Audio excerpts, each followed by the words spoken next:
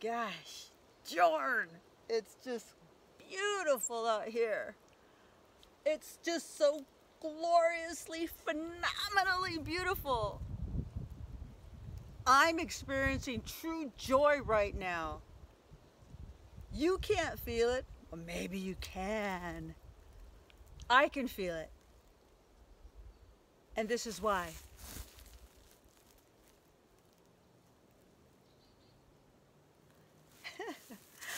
I'm in one of my favorite spots in the middle of the forest.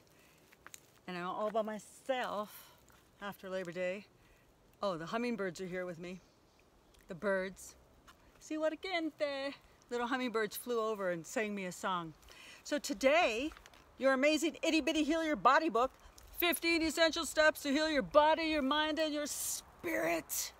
I do get excited when I'm out in nature. I'm in my element.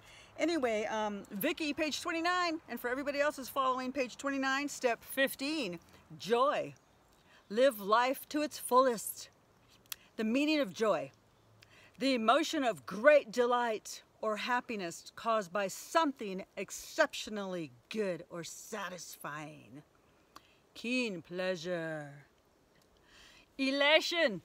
Elation. Beat in the forest.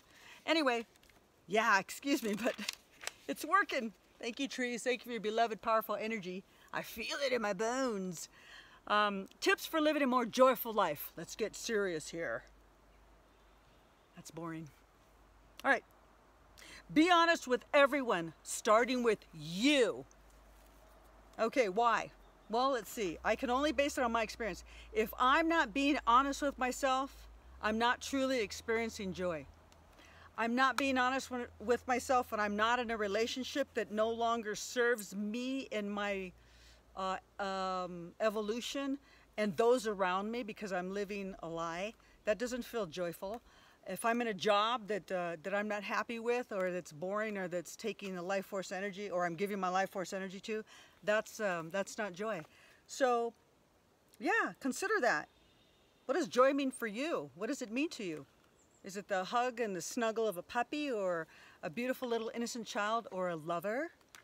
Or does it mean doing artwork, or going on vacation, or playing music? Whatever it is, find your joy, live it, and until we meet again, Amazon and Kindle. Adios, amigos.